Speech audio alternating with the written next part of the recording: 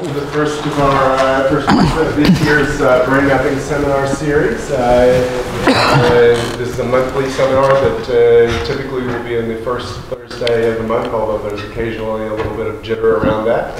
It's a real pleasure today to introduce our first speaker, Simon Cherry. I know Simon from many years ago, and having been involved in PET imaging basically since I came here for residency in the late 1980s. I think one of the things that I always found really attractive about PET was the sort of unique culture that blends physicists, chemists, biologists, and clinicians in order to get the research work done, and all of those people are absolutely essential. I think that Simon really exemplifies that. He came here, I think, around, was it 1990 or 1991, to work with Ed Hoffman, who was a pioneer in the original design of PET scanners. And one of Simon's very first papers was a paper entitled 3D PET imaging using a conventional multi-slice tomograph without septa, which sounds like a really obscure thing, but it is sort of a concept which is basically if you take a PET scanner apart, a million-some-dollar machine, multi-million-dollar machine, and put it back together with without some of its essential components, it would be much better. If any of you have such an idea for our MRI scanner, come talk to me after the lecture. Simon really took that concept and many other concepts to their ultimate. He really has been a pioneer in, for example, using these techniques of engineering to improve small animal PET, an area that he's worked for a long time, but ultimately has managed to bring this to the human realm, and that's what he's going to be talking about today. I think he's truly a pioneer in the area of PET instrumentation, and I think that we all seek to have the capability to sort of envision the future and reach into that future and pull it into the present.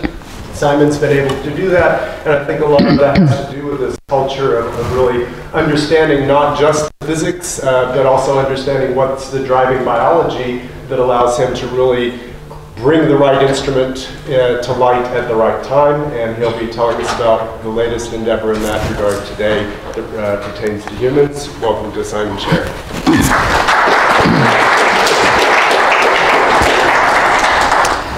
Well, thank you so much, Roger, for that kind introduction. Of course, it's a great pleasure to be back here at UCLA, actually for the second time in a year. I had 11 very, very happy years here from 1990 till 2001. And so the project I want to talk to you about today is one that's actually been going on for some 15 years and finally has come to at least some level of fruition. There's still a long way to go, but hopefully have some fairly interesting data to show you today. And since I'm talking at the brain mapping seminar, I'm going to try and put some of this in the context of where the opportunities relate in total body imaging in relation to the brain. And I'd really welcome ideas and thoughts on this as we think about possible ways to study brain-body interactions with the technology that I'll talk about today.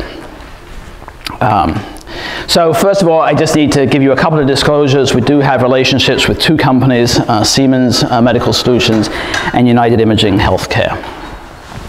So I know we have a pretty broad audience in this room. We have some real experts in PET sitting third row back over there and over here as well. And then I suspect there are some people in the audience that don't use PET in their everyday life and so may be less familiar. So if the experts will indulge me for a moment, I'm just going to give a little bit of background first to sort of set up the story for why we did what we did. And why we think it's going to make a difference. So first of all, positron emission tomography PET is based on an absolutely beautiful piece of physics. I just want to share with you for a moment here. So we take molecules that we're interested in studying in the body and we radio-label them, so we put a radioactive tag on them so that we can visualize them in the body. And the particular radioactive tag we use is a radionuclide that decays by positron emission. That's where PET gets its name from. And so positrons are the antiparticle to electrons. So we're looking at antimatter here. Sounds like almost like science fiction, but this is something we use in hospitals every day throughout the world. And so when this radioactive tag decays and emits a positron, that positron will travel a very short distance in tissue before it meets up with an electron, and here you have matter and antimatter coming together, and those two particles will annihilate. Their mass will get converted into energy, and the equation that governs that is an equation you all know. It's E equals mc squared, Einstein's famous energy mass equivalence equation. So you can compute the energy that gets produced by just multiplying the mass of those two particles by the speed of light squared. And that energy comes out in the form of two photons, very energetic photons, 511 kiloelectron volts of energy each. So that's roughly about 5 to 10 times higher in energy than diagnostic X-rays, just to give you some sense. And these are very energetic, very penetrating radiation that can quite easily pass through tissue and reach external detectors. So that's the physics behind PET, and then we build these PET scanners that have rings of gamma ray detectors surrounding the patient that collect these gamma rays, and we have a range of different labels that we can use to label our radio tracers. Clinically, the most common one we use is fluorine-18, which has a half-life of about 2 hours. So one of the big challenges with PET is that you have to be able to synthesize your compound, radio label it, inject it, image, all within the time scale of a few half-lives. So that's always a challenge, and often for the shorter-lived half-lives means you have to have on-site accelerator and radiochemistry facilities.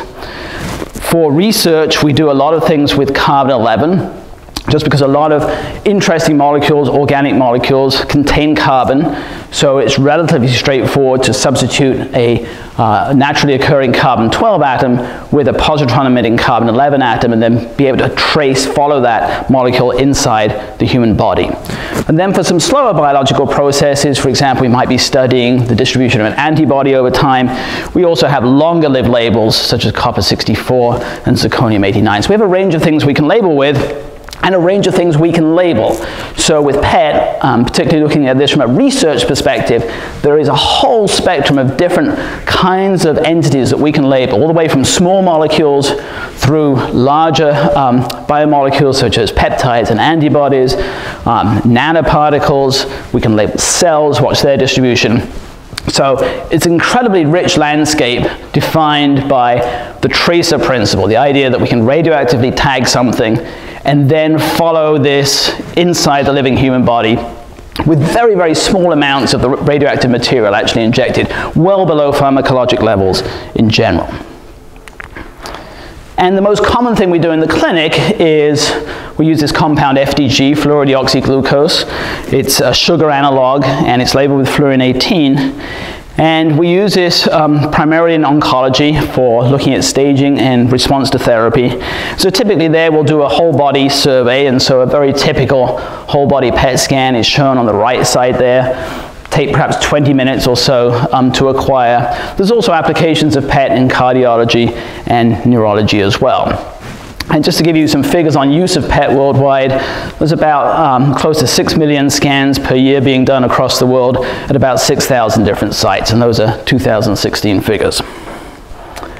All right, so that's sort of a little bit of background, and we have these beautiful imaging systems that have been developed by the major companies that work in this space. PET, first of all, is almost always now combined with anatomic imaging, either with CT or MR. So we have these hybrid scanners, these PET-CT and PET-MR scanners, so we can both look at the anatomy and we can look at the radio tracer distribution in the PET scan. And these systems are very sophisticated, been developed by superb scientists in industry, manufactured to incredibly high standards, and produce really, really amazing images. And those of us that have been in the field for a while have seen this evolution over three decades or so now. The image quality has just got better and better and better. And so I think it's tempting on the PET side to think that we've reached a certain maturity here, that perhaps there's not much more we can do in terms of improving the image quality, which sort of sets up the problem that we were addressing in the Explorer project, And so let's think a bit, and let's take our standard clinical PET exam, which is a whole body oncology study using FDG, and think about how we currently acquire that data. So most of today's PET scanners that are available on the market cover somewhere between 20 and at most 30 centimeters of the body at any one time. So that's the field of view. So if we want to image the whole body, then the way that we do this is that we have to step the subject through and take somewhere between 6 to 8 or so bed positions to cover the whole subject. And so we build the picture up piece by piece. So there's some obvious limitations of doing this. You know, first of all, at any one moment, about 7/8 of the body is not inside the scanner. So you're just throwing that signal away. Remember, this radiation is not targeted. We've injected these radioactive traces into the body. They're distributed throughout the whole body. They're emitting everywhere in the body. So we're only collecting 1/8 of that at any one time, just based on the field of view. And then even for the part that's in the field of view, a lot of the photons actually escape out the ends of the scanner and we don't detect them. So this is a very, very inefficient geometry for collecting the signal. The other thing is that radio tracer distribution inside the body is a dynamic process. And in fact, there's a lot of information in the temporal distribution, how things change, how the concentrations of these tracers change over time in the different tissues and organs. And if we can only acquire a snapshot of each part of the body at any one time, we can't look at that in a whole body context. We can only study the dynamics of the tracer in one organ at a time, one major organ at a time. So that's another limitation. So when we compare ourselves to other imaging modalities, we like to say that PET is very high in sensitivity, which it is. It's also true, if you've ever looked at PET images, that they are pretty noisy, signals are pretty low, and we're limited, of course, by the radiation dose that we can reasonably inject into a human subject. And it's actually pretty easy to show that when we're imaging the whole body, with this geometry of the current scanners, we actually collect less than 1% of the available signal. So this is not very good. Even after all these years of development with these beautiful scanners, we're throwing away more than 99% of the available signal. And that's what our project was designed to address. Now, probably just about everybody in this room knows what the solution is. You take the geometry of the current scanners, which looks like this, and you change it to a geometry that looks like that. The idea has been around for a long time. It's not my idea, but nobody's done it yet. And so why not? Why has nobody taken this approach, which clearly would allow you to collect a lot more of the available signal? And there's a number of challenges in doing this. First of all, the scale of the system gets pretty complicated. This starts to resemble one of the high-energy physics experiments at CERN, just to give you an idea of the complexity of the system in terms of the number of detectors and channels. So we're looking at potentially 500,000 or so individual detectors to cover the body, many tens of thousands of channels of electronics, all that have to be synchronized in time at the level of 100 picoseconds or so. Perhaps a bigger challenge is the amount of data that this kind of system will produce. So we're in the range of data sets, raw data set sizes that go from hundreds of gigabytes up to 1 to 2 terabytes per study. And an obvious challenge, which needs to be addressed and thought about, is cost. There's a lot more material, detector material here, a lot more electronics. Obviously the cost is going to scale close to the increase in the length. And so we have to be thoughtful about the cost to benefit ratio as well. So we put together a consortium to try and develop this concept and actually build a prototype. And actually, if successful, it will be the world's first medical imaging system of any kind that can cover the whole body at once. If you think about current CT and MR scanners, for example, you can do whole body imaging, but again, you're stepping the subject through. You can't acquire data from the entire human body simultaneously with any other technique right now. So that could potentially open up some interesting applications for total body imaging. So a little bit of the history. So first of all, I have not led this project by myself. Equally responsible is this gentleman here, Ramzi Badawi, who's a colleague of mine at UC Davis. So we've co-led this project from its inception. And in fact, the early history of this was that we had just recruited Ramzi to UC Davis in 2005.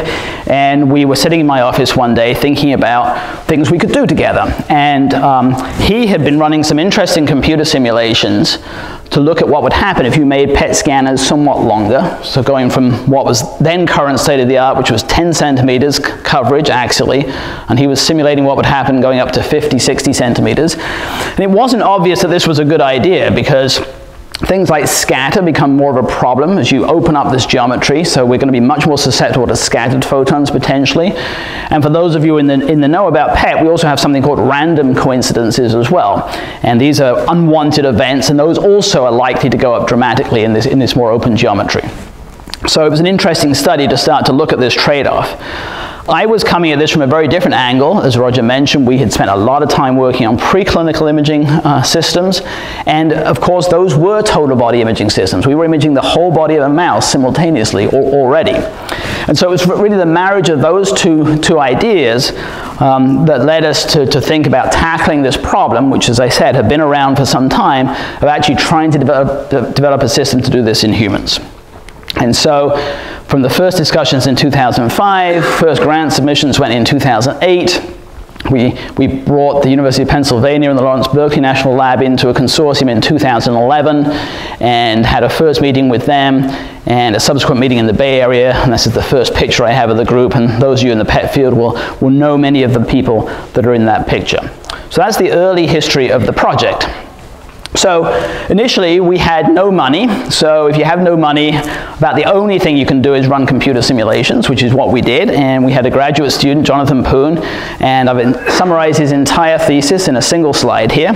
And so he was tasked with simulating what would happen, what the gain would be in signal collection if we made this very long PET scanner. And so the numbers that he showed were that we would get a sensitivity gain for imaging the whole body of about a factor of 40. If we're imaging a shorter subject, for example, a pediatric subject, the gain would be roughly a factor of 20.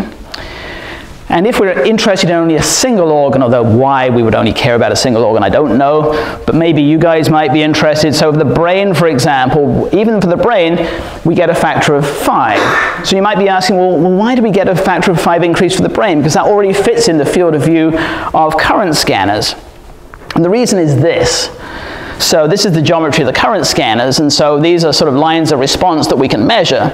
And you can see with the much longer axial field of view, we can collect many more coincidence lines of response. Our geometric acceptance is larger. So even for imaging just a single organ, if I only care about the brain, I'm going to get a factor of 5 roughly increase in signal collection, which is still a good improvement. So let's take the factor of 40 for whole body imaging, because that's where you get the biggest gain if you want to image the entire body. And let's think about what we can do with 40 times more signal.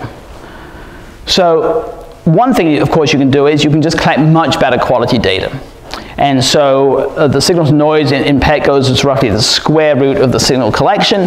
So with 40 times more signal, we'll get about 6.5-fold improvement in the signal to noise ratio in our images, which means that we should be able to detect smaller lesions in a clinical scenario, possibly lower grade disease, so areas where we have increased uptake of our radio tracers, but not by very much over the surrounding normal tissue. And this could also support doing fast dynamic imaging, and I'll show some examples of that later. Another thing that we get with this increased signal collection is that we can follow our radio tracers for longer in time as they're decaying. Remember, they're decaying with the characteristic half-life of the radioactive tag. So with carbon-11, half the signal's disappearing every 20 minutes. So the signal's disappearing fast, but we have a lot more signal collection capability now, so we can actually follow for about 5 more half-lives compared to a conventional scanner. So it extends the imaging time window that we have to look at a given radio tracer. Another way, if we collect 40 times more signal, then we could image 40 times more quickly and get the same signal to noise we currently get. So this means a 20-minute PET scan can now be done in just 30 seconds. So we could theoretically get a whole body, a decent quality, diagnostic quality PET scan of the whole body in 30 seconds. And you know, respiratory motion is one major thing that we have a problem with in PET, particularly obviously if we're looking at lesions in the lung, and so you're getting into the range at 30 seconds where you could even do breath hold PET. And the last obvious way you can use this gain in signal collection is to reduce the injected dose that we give to our subjects.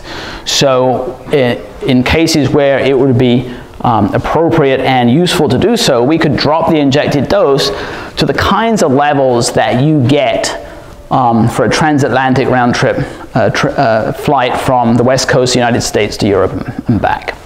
So that's around 0.15 millisieverts for the PET part of the examination. And it also means that we could do 40 scans in an individual for the same dose as they currently receive in one scan. So we have a lot of different opportunities for how to use that gain in signal collection. And that leads to thinking about a range of applications for a total body PET scanner. So obviously it's well suited for any systemic disease. We already use PET extensively in oncology, and we will continue to do so and hopefully increase the range of applications there. But we can use similar paradigms to look at inflammation throughout the body, infection, and then there are other areas such as cellular therapy and trafficking. And one we're very interested to look at, which is the interaction between the brain and the rest of the body, that will probably require some new thinking about relevant radio tracers and approaches. An obvious area of application is total body pharmacokinetics, because we can watch our radio tracer in all the tissues in the body over time. So imagine you're a drug company, you have a new drug, you'd like to know its distribution, you'd like to know its concentration at its intended target, you'd also like to know the concentration in other organs where you might have concerns about toxicity. In a single study, we can map out the entire pharmacokinetic profile using a total body scanner. And then the low dose aspect potentially opens up new populations. You know, if we look back to the late 1970s, 1980s, a huge amount of fundamental research was done in PET, with PET in normal subjects to learn about basic physiology, metabolism. And we sort of got away from doing those studies, I think largely because of concerns about radiation dose. And so the ability to now go back and study normal biology using PET, and also use PET perhaps more in chronic disease, because we can do studies at such low dose that we can do many scans in an individual without the dose being a limiting factor. And of course, expanded use potentially in the pediatric population as well. So those are some of the potential applications. So just to give you a couple of examples where we already have some leads on some interesting studies that involve the brain and the rest of the body, I'll show a couple of examples here. So the first is looking at inflammation. So there was a preclinical study some time ago that showed in mice, so this was an observation that came out of total body imaging in mice. They were looking at mice following a model of myocardial infarction, and they were looking at the inflammatory response of the heart. And indeed, they saw an acute inflammation in the heart, and then they actually saw, during the remodeling of the heart 8 weeks later, they again saw another flare of inflammation as well. But because they had the whole body in the field of view, they were thoughtful, they actually looked what was happening elsewhere in the body. And they also saw there was inflammation happening in the brain as well. So that was in a mouse model, so they then took that into patients. And this was not easy to do because they can't look at the brain and the heart at the same time easily in the patient population, but they were able to recapitulate the same results. So they took patients post-myocardial infarction. So here's the perfusion deficit that you see in this subject. Here is an inflammation marker with PET, and you see the inflammatory response in the region with low perfusion. But when they looked in the brain of these subjects, and this is averaged over several subjects, they were able to see some increased uptake of this tracer that binds to TSPO, which is implicated inflammation, in the brain as well. So the ability to study these multi-organ inflammatory responses after a major insult to the body is something that clearly we could do with the system we're proposing. Another example of some relevance to this audience would be in Parkinson's disease and the debates about the role of alpha-synuclein and its distribution and how that changes over time. So there's quite an effort in the PET field right now to develop a tracer for alpha-synuclein. So that work is ongoing, but there are different hypotheses about where it originates, and again, being able to study this in the whole body context, I think, would give some interesting insights into this problem. So we have an idea, we have some computer simulations that seem to support that idea would be worth pursuing. Now we want to actually build the system so that we can actually do some of the studies that I just led you through in terms of applications. And of course, the challenge is this. You know, a conventional PET-CT scanner costs about $2 million, roughly, give or take, and goodness knows how much a total body scanner will be. And so, one of the reasons this project took a long time is that it's taken us a long time to persuade our colleagues who've been peer reviewing our grants that this is a worthy thing to do. So we've submitted our first grant application in 2008. This was not to build the system, by the way. This was to run computer simulations. So this was not a big dollar grant by any stretch of the imagination. So it did very poorly under peer review, did not get scored. We resubmitted. We thought we really responded well to the reviewer comments, so we resubmitted in November 2008, and it got triaged again, and I just quote one of the reviewer comments, which was really based around the cost issue again. And, you know, such a high cost, this scanner does not appear feasible as a clinical scanner and not even as a research scanner. So essentially, I mean, this is something scientifically you just can't address, this kind of comment, and we had this many, many times. So then we thought, well, perhaps the Keck Foundation might be into a fairly risky project like this, so we tried them, and that didn't work. And then we tried the National Science Foundation, and that didn't work. So we're getting a bit dispirited by now. 3 years have passed, as you can see, no money. Fortunately, our graduate student, Jonathan, got a scholarship, so he was paid, but he was the only person being paid on this project at the time. Now, 2011, we got a stroke of luck. The National Cancer Institute had a specific call called their provocative questions call. And one of the provocative questions that you could submit a grant in response to was increase the sensitivity of current imaging methods by a factor of 10. So we were just perfectly suited for this, right? And so we did apply, and we did get funded. Now, these were not big grants. Again, it was a sort of a planning grant, but it gave us some initial money to start to really develop some of the technology ideas and to continue the simulation work. At the same time, our institution gave a fairly significant amount of money to start large multidisciplinary projects within the university, and we were also successful at getting money from them. And Siemens, who we were in discussions with to try and help us with this project, had an old scanner sitting at their factory, an old clinical scanner they didn't want anymore, and so they donated the parts and the electronics from that scanner to us, and I'll show you what we did with that in just a moment.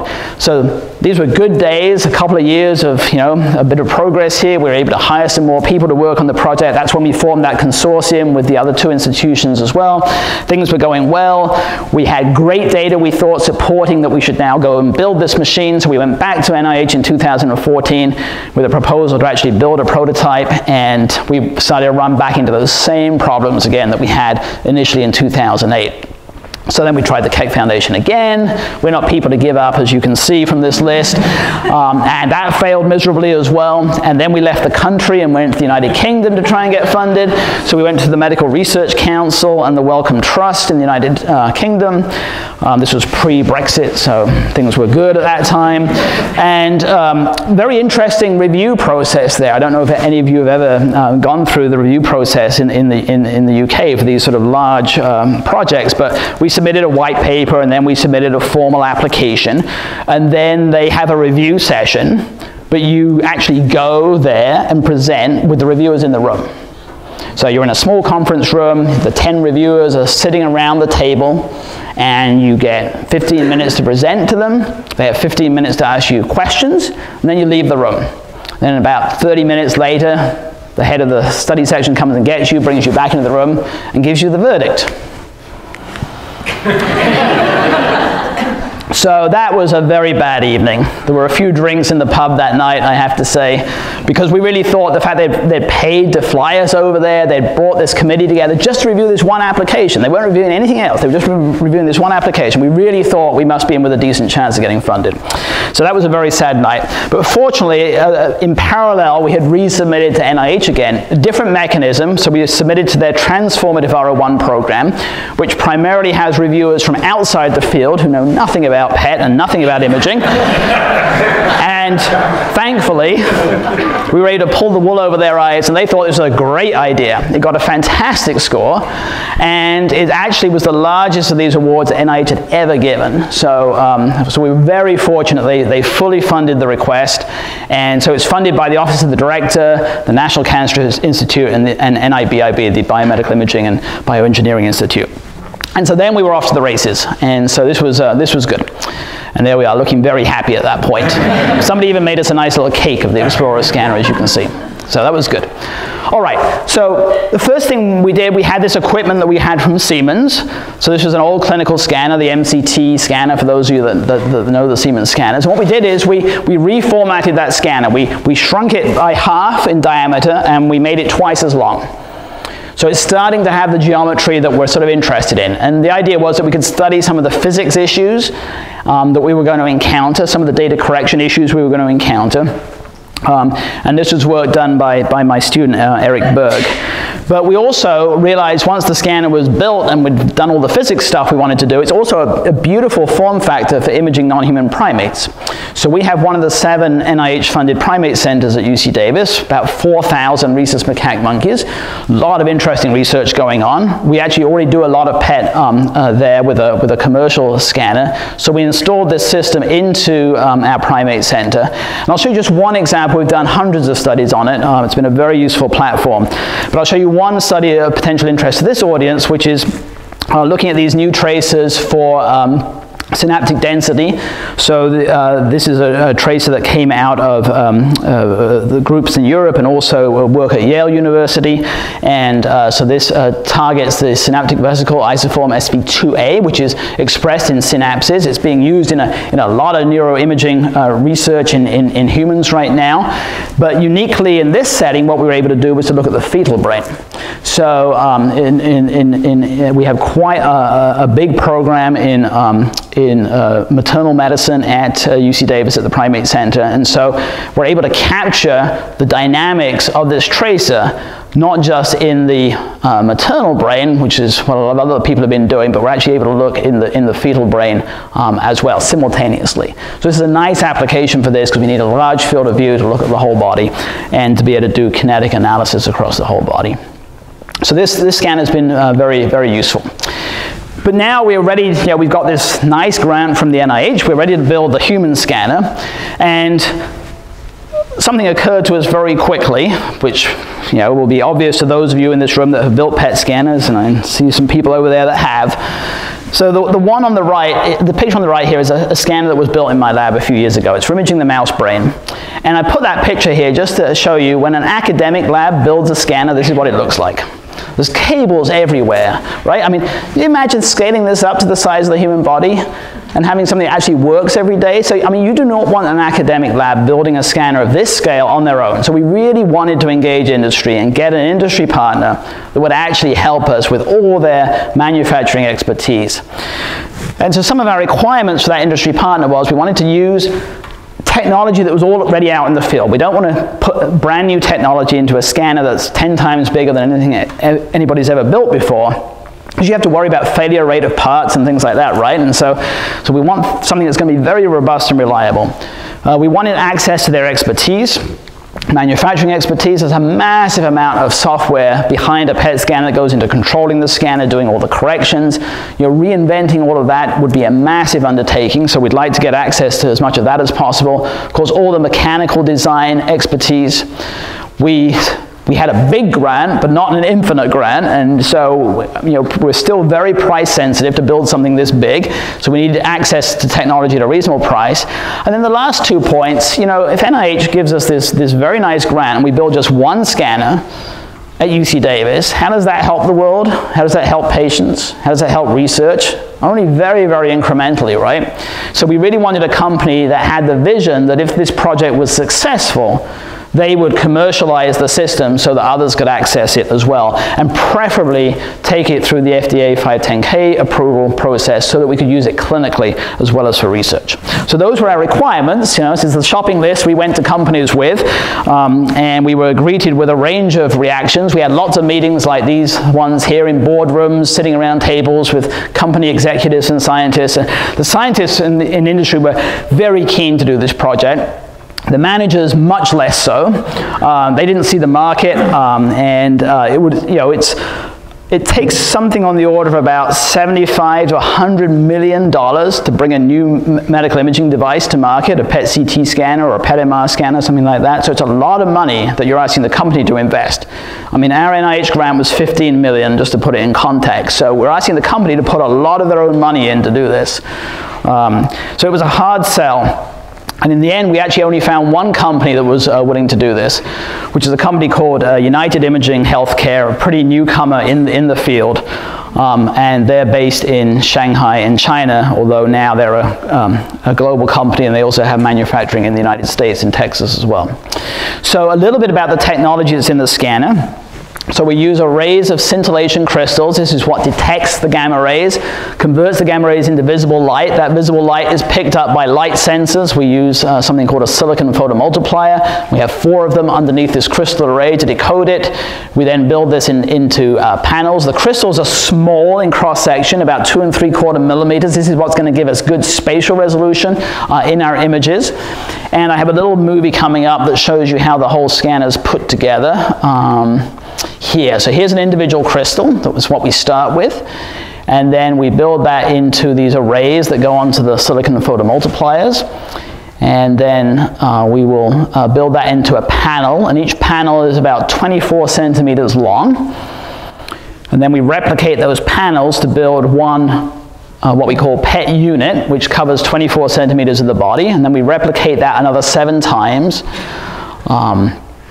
And now you see we're up at over 500,000 detectors here. And then we put a high-end CT scanner on the front because we still need the CT information as well, both for anatomic reference and for attenuation and scatter correction of the PET data as well.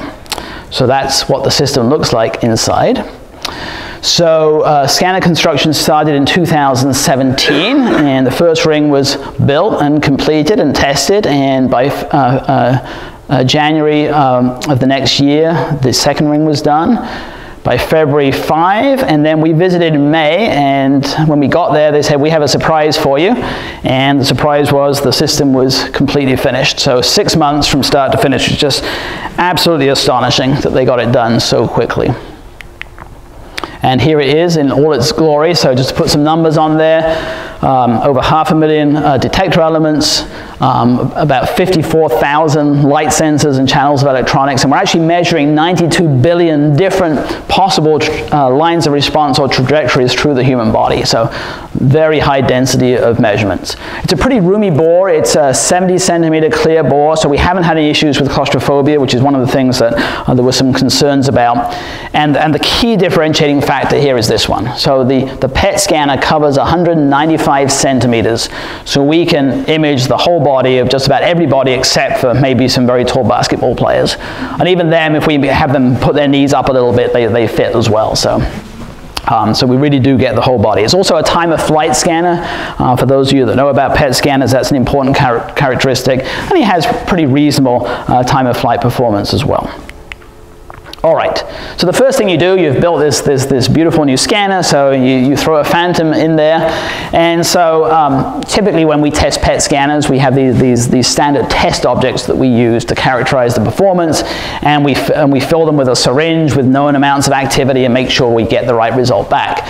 But with Explorer scanner, we have a whole different scale to deal with. So we have phantoms that look like this, because you want to image the whole field of view, right? And we don't usually dress this well for phantom experiments. By the way, it's just just for the photo. In fact, we don't even do phantom experiments anymore, me and Ramsey. It's our students and postdocs that do them, so they should get all the credit. And to fill the phantom, we have to use a forklift, because you can't mix it once it's in there. It's too heavy, so you pre-mix. The radiation safety, I love this picture. So you pre-mix the activity in that large vat there, and then shake it up, and then with the forklift, moving the forklift up and down to shake it up, and mix it, and then you fill the phantom from there. So just everything gets more complicated with this system, even the phantom experiment. So this is the very first image of that phantom. You know, it's the very first scan, so there are some artifacts in there you can see. You can probably see that calibration artifact there pretty clearly. But you know, overall, not bad for the very first image. And then we carried on imaging this cylinder as the activity decayed away, and here we're at incredibly low levels of activity, and we still have enough signal that we can get a noisy but still an image.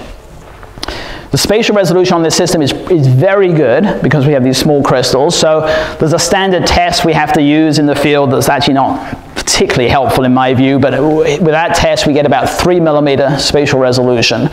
But if we use the algorithm we actually use in clinical practice, we're probably closer to about 2.5 millimeter resolution.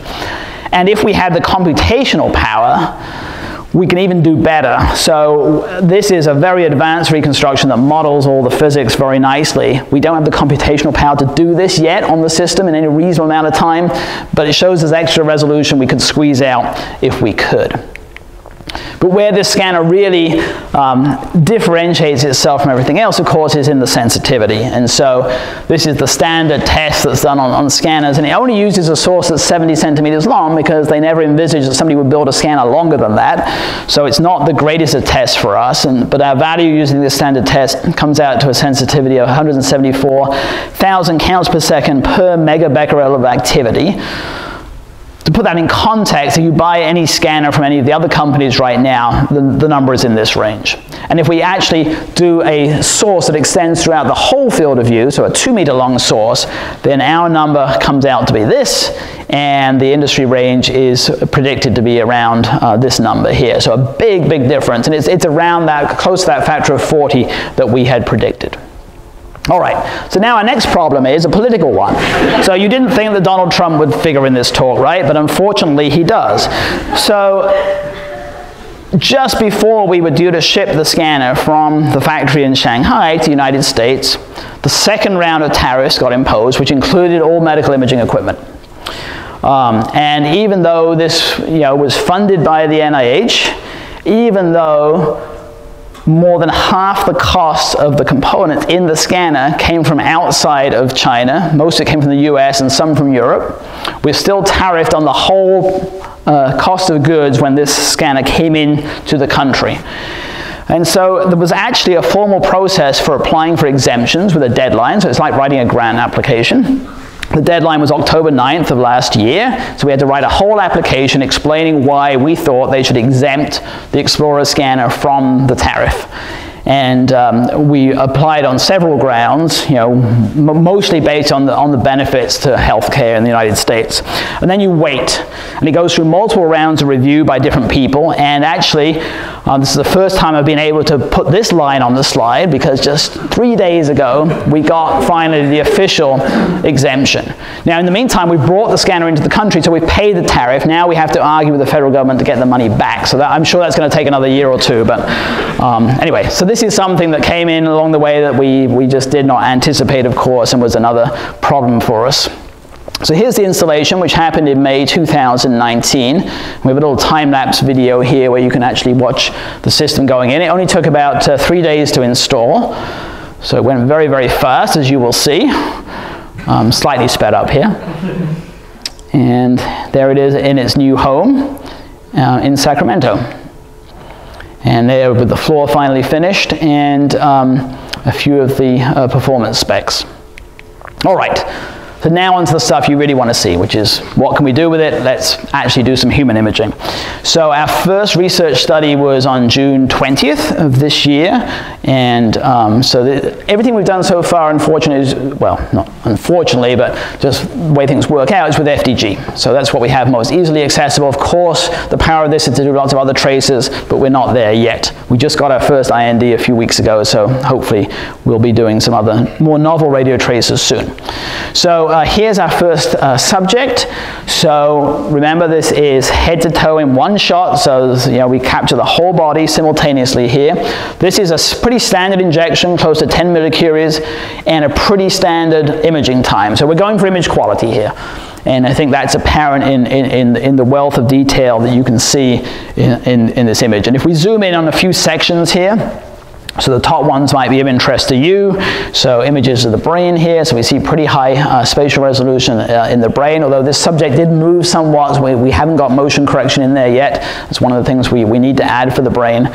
But some of the things that are striking, for example, are you see the chambers of the heart beautifully here. You see the descending aorta. You also see the vessel walls are slightly hot here. This is something that we see in all of our subjects. So it's not vasculitis. This is just that we do get increased FDG uptake in the vessel walls. This is also why you see the vasculature so well here. This is not blood activity. This is vessel wall activity. If you look at the liver, you get some sense of how good the signal to noise is. It's really pretty uniform, which is nice. And if we look down at the knee joints here, we can see a little inflammation going on in the knee joints. This is a fairly elderly subject, as you can see. All right. So the first thing that hits us immediately when we do this research study, which was actually a dynamic scan, so we acquired lots of data, was just the amount of data that we have to deal with. So that scan that I just showed you, which was actually, we started off with a 60-minute dynamic scan, we're getting on the order of 1.5 to 2 terabytes of raw data that we then get to reconstruct, and we'd like to save that raw data to use if we improve our reconstruction methods in the future. So we have a pretty high-end cluster to store the data and process the data. In fact, we have 2 of them now. But even those running in parallel, we're really struggling to keep up with the amount of data we're producing, particularly in these early stages when we want to reconstruct things many different ways. So that's something that is still a bottleneck and we're still working on. All right, so let's get back to some of the claims that we made, and I'll show you some qualitative data that I hope address some of these claims. So first of all, higher signal-to-noise ratio. So this is a study we actually did back in the factory in Shanghai before we shipped the system under a local hospital IRB in China. And the nice thing about this was we had the Explorer scanner ready, and next door we had one of the company's regular PET-CT scanners, and so we could move the subject between the 2. And so this is the Explorer image in the center. On either side you have the conventional scanner. This one is with the standard reconstruction protocol for the conventional scanner. This one is trying to match the spatial resolution of this image. You'll see it's reconstructed in 1 millimeter voxels, so that the resolution is matched in between these 2. And the things I want to draw your attention to are this little area of focal uptake that we clearly see on the Explorer scanner, but you'd really have a hard time seeing on the conventional scanner. And then if you look up in the liver, you'll notice that there's a potential hotspot here, and you also see it here. Is that a real hotspot, or is that just noise? Well, again, if you look at the Explorer scan, the liver's just beautifully smooth here, and so you see that that's most likely noise. So that's just an early indication that we got a better differentiation between signal and noise using the high sensitivity of the Explorer scanner. Now, what about imaging out late? So this is FDG again, so 2-hour half-life. This is the same subject brought back multiple times over the course of 12 hours. So at this point here, there is about 100 microcuries left in the body. And that's about what we typically inject into a mouse for a preclinical study. So there's a tiny amount of activity, and yet we still get reasonable images. Certainly they're much noisier than the earlier scans, not surprisingly, but still, I mean, if you wanted to look at organ level uptake, you could quantify that very well off a scan with that kind of quality. So it means we can look out much later with our radio tracers. What about fast imaging? Well, here's the 20-minute scan that I've already shown you. Here's just 1 minute of data, and here's 30 seconds of data. So we made the claim that we could image the whole body in 30 seconds, and this is not a bad quality scan here. Certainly, again, it's not as good as the 20-minute one. And actually, if we go in and look at actual slices rather than maximum intensity projections, which sometimes can hide the noise, if we go in and actually look at individual coronal slices, yeah, you can see the noise level on the liver is increasing here, but it's still a pretty nice quality scan. So let's just look at the brain a little bit. So these are 20-minute FDG scans of the brain. And the brain wasn't optimally positioned here because this was a whole body scan, so the brain's towards the end of the scanner, which is not where the sensitivity is the highest, but still pretty nice. And if we go down to 5 minutes, again, get a little bit more noisy, but not bad. So I think there is the promise that we can do pretty rapid brain imaging, and particularly this will be an advantage when we do kinetic imaging, dynamic imaging for to estimate specific parameters in kinetic modeling. And then here's a low dose example. So now we're at almost 1/20th of the standard dose. We've injected just 0.6 millicuries, 21 megabecquerels into this individual. This is a 20-minute scan, 90 minutes post-injection. So again, it looks pretty nice. Brain images, here at 1/18th of the dose are really quite good. So this concept that we could do very low dose brain imaging in normal subjects or in pediatric subjects, I think is a reality with this system. Now, those are all things that we can perhaps do better with this system than current scanners. Here's something you cannot do on today's systems, which is to watch the distribution of a radio tracer over time in the whole body. So you're going to watch injection of FDG into a vein in the leg here, and you're going to watch it distribute throughout the entire body. Time is on the top. And so here you're seeing the delivery to the lungs, first of all, back to the heart, and then the arterial phase. I'll let this play a couple of times so you can watch it. At 3 minutes here, you're going to see the kidneys light up and excrete into the bladder. That's about to happen. There we go. So you see that process occur. And then as we go on in time, you're starting to see the typical FDG uptake pattern with the brain and the heart and the liver. So I'll just play that first part again just so you can watch. So we're taking images here at a rate of 1 per second. So we're imaging the whole body every second. And we can do that in the early phase because the activity is only in a very small part of the body. It's in the vasculature. So we have very high signal to noise. So we can image incredibly fast across the whole body. And so this is, I think, is going to open a lot of avenues, just something we have not been able to do before. And of course, that means you can do kinetic modeling on the whole body. We have the concentration of the tracer in every tissue and organ of the body over time. So we get these curves for every organ, and indeed we get these curves for every voxel, every cubic millimeter in the body. And so we can then apply kinetic models. And one of the other things I should mention is, of course, for those of you that know about the modeling, one of the things we need to know is the delivery of the radio tracer from the bloodstream. So we need to know the concentration of the radio tracer in the blood as a function of time. And often the way you have to do that is you have to take blood samples. You have to take arterial blood samples out of your research subject. But here, we've always got the, oops, I went the wrong way. We've always got the descending aorta and the ascending aorta in the field of view. So we can actually measure the blood activity off the images. No matter which organ we're actually interested in, we've always got the blood pool there. Okay? And so these are curves here from different arteries, femoral, brachial, carotid, and from the aorta and from the left ventricle. You can see the delays, so we can correct for the different arrival time of the blood at different tissues and organs. We can see the dispersion.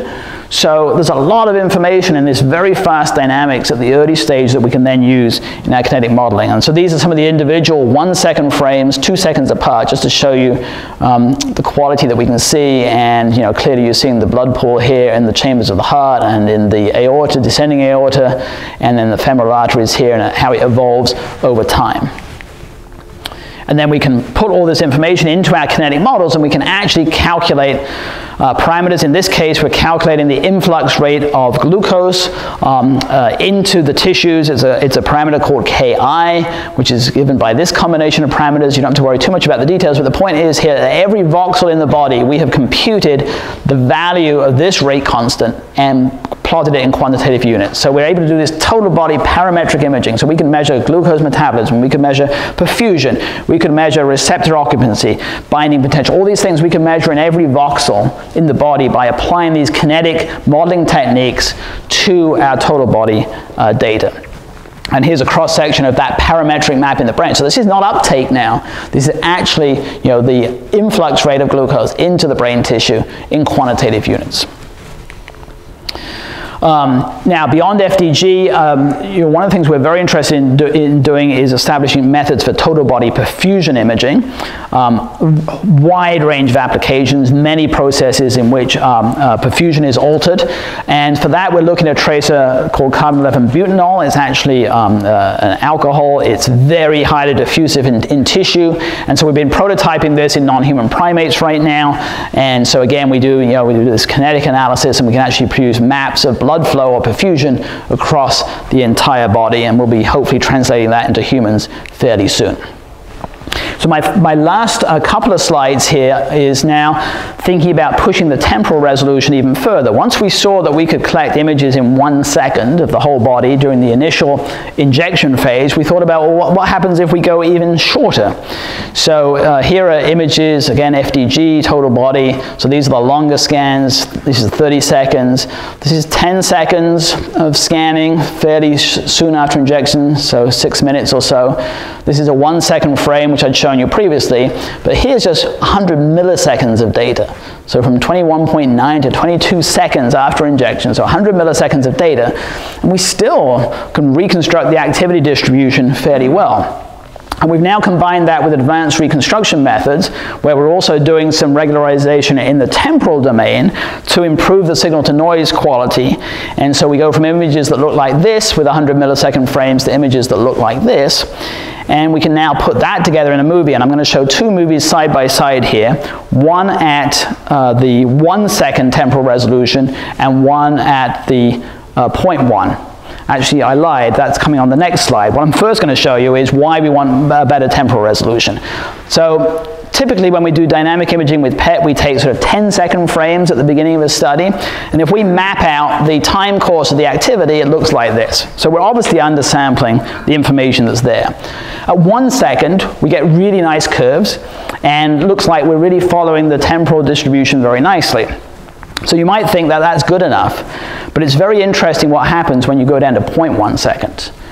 Now, if you look at the blood activity in the chambers of the heart and the ascending and descending aorta, you see the structure in here, right? And of course, what we're seeing here is the pulsatile nature of the heart, and the fact that it's not a continuous function. You get tracer come into the ventricle, mix with the blood, and then get pumped out. And so the activity concentration does not vary continuously over time. And also, if we put a region of interest on the myocardium, which is moving, we can clearly pull out the cardiac cycle as well. So, and that's now, here's the movie I promised you. So watch the movie on the right, and you'll see the radio tracer mixing in the chambers of the heart and also being pumped out of those chambers, because we now have the temporal resolution to do it. So here's first of all the phase where it goes to the lung, and now the activity is going to come back to the left ventricle, which you're about to see now. And so now you can see the left ventricle pumping that blood out into the arterial system. Okay? So there's nothing intrinsic that limits the temporal resolution of PET except signal to noise. And so now we're able to show that in certain instances we can get 100 millisecond temporal resolution using PET. And obviously there's some interesting things I think we can do with that. So that was my final slide. We've come an awfully long way since the early days of PET. This is the very first FDG scans on the left-hand side that were done at the University of Pennsylvania to the scans that we can do today on the Explorer scanner. And of course, this took a huge, huge team to realize this project over 15 years. I'm just a small part of it. I want to thank particularly the people at United Imaging. They had over 70 engineers work on this project for the last 2.5 years, and they've really built an absolutely amazing scanner. Great team of people at UC Davis who've gone through all the trials and tribulations over the years of this project. We have a fantastic group of techs now at the center who are running all these studies, and I particularly want to thank my colleague Ramzi Badawi, who's been just a great friend and colleague to work with on this project for the last 15 years. And also, of course, thank NIH for the funding. And with that, I'll take any questions. Thank you.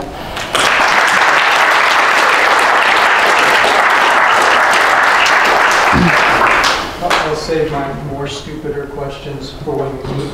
But in terms of, in thinking thinking about this, for kids, you know, we're still imaging kids, epilepsy protocol. Yeah. I mean, can we get to the point where we're doing an unsedated scan? Yes, we want to.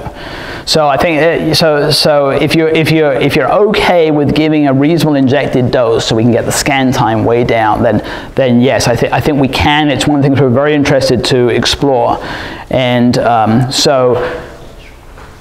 one of the things that we're looking at is developing software where you could potentially put an unsedated kid in the scanner for a period of a few minutes, okay? But then you only pull out, if you can just find 5 or 10 seconds within that 3 minutes where they don't move very much, and then you pull that data out, and I think it's very feasible to do something like that. So the thought is that, yeah, in the very youngest kids, the big thing you want to avoid is sedation and general anesthesia, right? And I think we have a method to do that now. And then once the kids are old enough that they can stay still, then you drop the injected dose way down. Even the idea that you could get it, even in a kid who's having tons and tons of seizures, you can get an intrathecal scan. Right. Absolutely. So it's a great application. It's obviously not the easiest space to work in, but it's something we want to do. Yeah.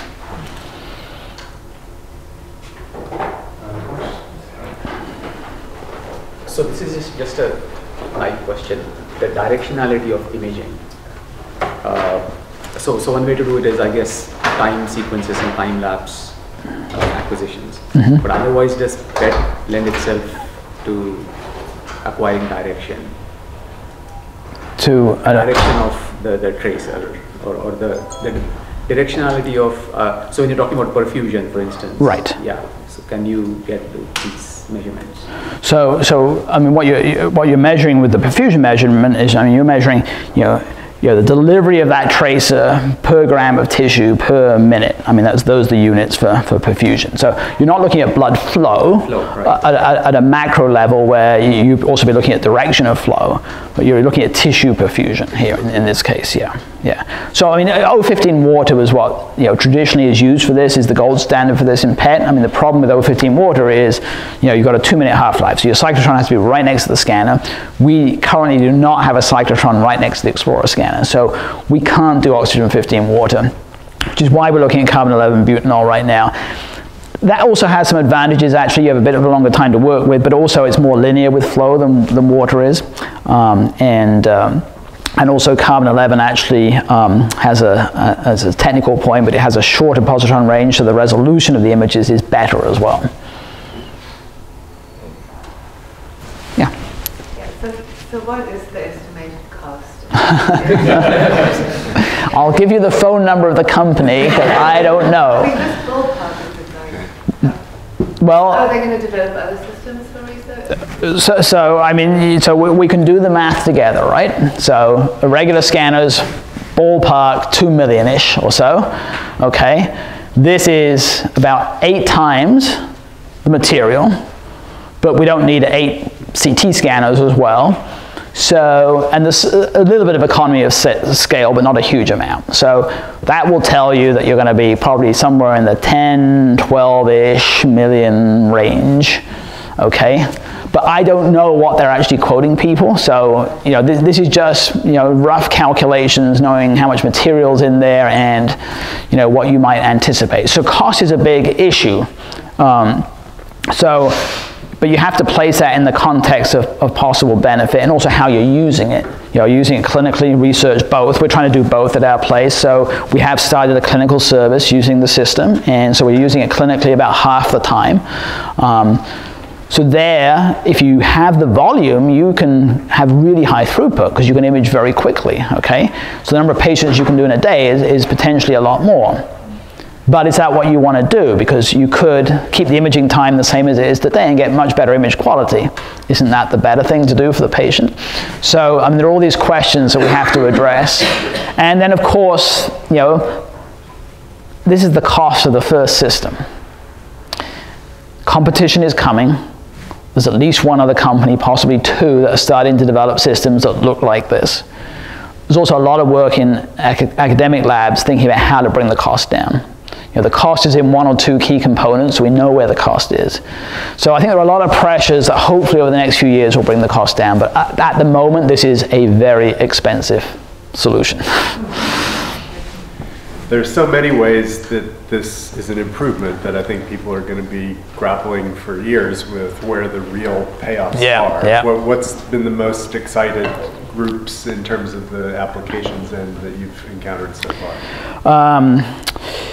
Yeah, I would say infectious disease is an area that's garnering a lot of attention, partly because there are some new radio tracers in that space that look very interesting that are just going into humans, partly because in many cases the signals are pretty low and you need to look at the whole body. So I think that's an application space where a lot of things could happen. I think the brain-body applications as well are a lot of interest, but we don't have the right tracers to address a lot of those questions right now. So that's going to be interesting, but that's going to take a lot of development, I think. So I think that those are some of the areas. I think on the methodology side, pushing this really fast temporal resolution imaging with short-lived tracers to really get at some of the physiology.